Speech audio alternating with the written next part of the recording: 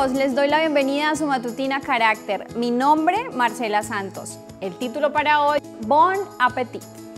Mateo 5:6 nos dice: Bienaventurados los que tienen hambre y sed de justicia, porque serán saciados. Hay expresiones de la lengua que resultan muy divertidas. Una de ellas es: estoy muerto de hambre. Lo usual es que quien lo dice esté vivo, obvio, porque lo está diciendo y no suele tener hambre, sino apetito. Hambre es una experiencia muy extrema que la mayoría de nosotros no sentimos normalmente. Lo que tenemos es apetencia por comer y ganas de comer. Lo justo sería que dijésemos: estoy vivo de apetito, pero no sería una expresión tan exagerada ni teatral. Jesús no propone que sean felices los que tienen apetito, sino los que tienen hambre. No habla de ciertas ganas de justicia, sino del intenso deseo de que se realice lo justo. En su época, eso de hacer 3 o más comidas en horarios reglados era cosa de los ricos. La gente normal estaba acostumbrada a no comer demasiado y pasar hambre era estar al filo de la inanición.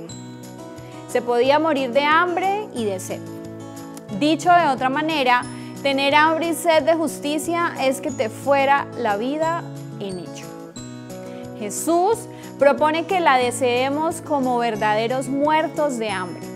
La frase en el original no habla de apetencia de algo de justicia, de conformarse con un manifiesto o una intención. La bienaventuranza habla de toda la justicia, de la plenitud de lo justo. Los que tienen hambre y sed de justicia no tienen suficiente con un poco. Se lo quieren comer y beber todo porque no hay justicia si no es para todos y siempre. Mis justicias personales se diluyen cuando contemplo las injusticias hacia los otros. No hay felicidad para el que tiene verdadera hambre de justicia si no existe para todos los seres humanos. La naturaleza de esa hambre y esa sed de justicia nos retrotrae al origen del mundo. Al principio, lo normal era lo justo. Se vivía haciendo lo correcto de una forma tan común que no se podía pensar de otra manera. Pero llegó el pecado y se instaló la injusticia. Y añoramos ese tiempo en que las cosas no eran así. Hay hambre de aquel mundo. Hay deseo extremo de volver a esas condiciones. Queremos ser saciados de normalidad. Si cuando miras a tu alrededor solo tienes apetito de justicia o te conformas con tus pequeñas justicias, serás al final infeliz.